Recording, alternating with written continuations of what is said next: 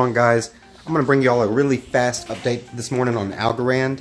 If you haven't watched any of my live streams, guys, last night on the live stream we were taking a real close look at Algorand, guys, and if I zoom out here, you can see we were in this falling channel here in the short term.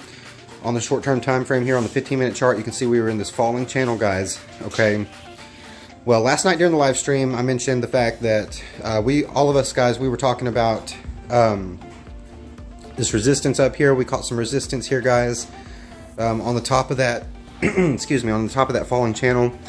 So the question last night in the live stream was, guys, would we come all the way down to retest the bottom of that falling channel before getting a bounce, or would we only need to come down and retest $1 to get a bounce? And guys, look what we did, guys. We came down exactly here. Let me get this squiggly line out of the way, guys. That was basically my idea of what could potentially happen, guys. Last night during the live stream, I drew in this yellow line here as a potential breakout point and a potential pattern that could play out for Algorand, guys, if we were to go all the way down to the bottom of that falling channel, which you can see, guys, we did not. We actually got a nice, beautiful bounce there on $1, guys, which we really needed, okay?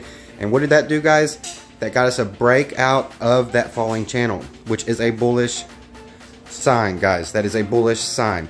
And now, as I'm making this video this morning, guys, look what's happening. We broke through $1.05, which last night during the live stream we were talking about was another key area to pay attention to. Alright, so guys, now it looks like we're coming down to retest that moving average. We could possibly break through it, retest $1.05, guys. But I wanted to cover this breakout, guys, because last night during the live stream, this was a really hot topic. We were talking about Algorand, and most of the stream was about Algorand last night, guys. And we have broken resistance. We have broken out of our downtrend, guys. That is a bullish sign, super bullish for excuse me, for Algorand, guys. If I'm throw it out here on the 1 hour chart real quick, just to get a little bit better view here, guys.